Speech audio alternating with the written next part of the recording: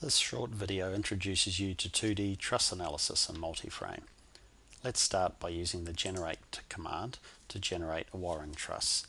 We'll make it 10 meters long, 1 meter high, and we'll use a 2 meter bay width and 5 bays along the length of the truss.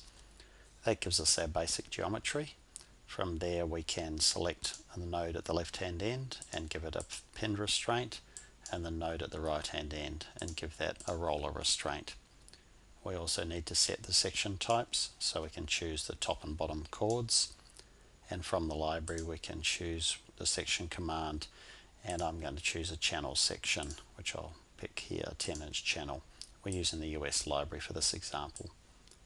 I can also select the bracing members, and again from the library I can go to the angle group this time, scroll through the list of available sections, and then pick an angle that I'd like to use.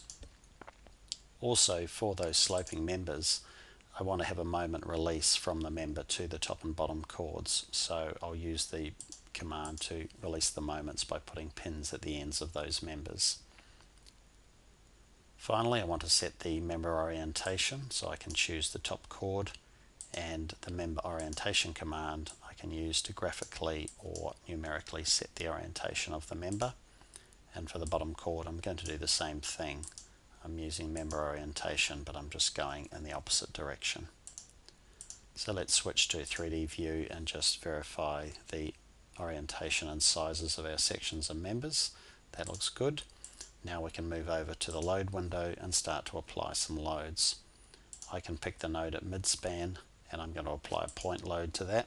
I'm going to apply 20 kilonewtons at midspan, and then I'm going to add a second loading condition, or a second load case 2.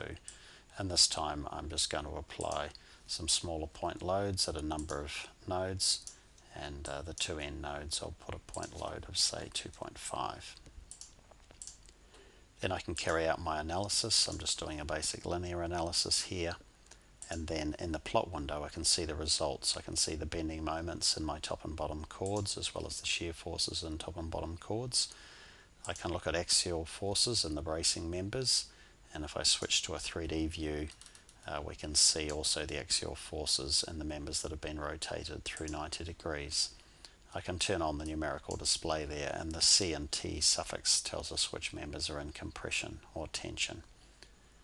If I go back to my moment diagram, I can double click on any member, for example a top chord. I can drag my mouse along the length of the top chord and get the values of all of my moments, shears, deflections and forces all the way along that member. If I'm looking at a deflected shape, I can use the rendering command to see how the structure deforms, and also the color overlay can be used to distinguish between the relative force magnitudes between the different load cases. We see we have a larger deflection and axial force on load case 1 compared to load case 2.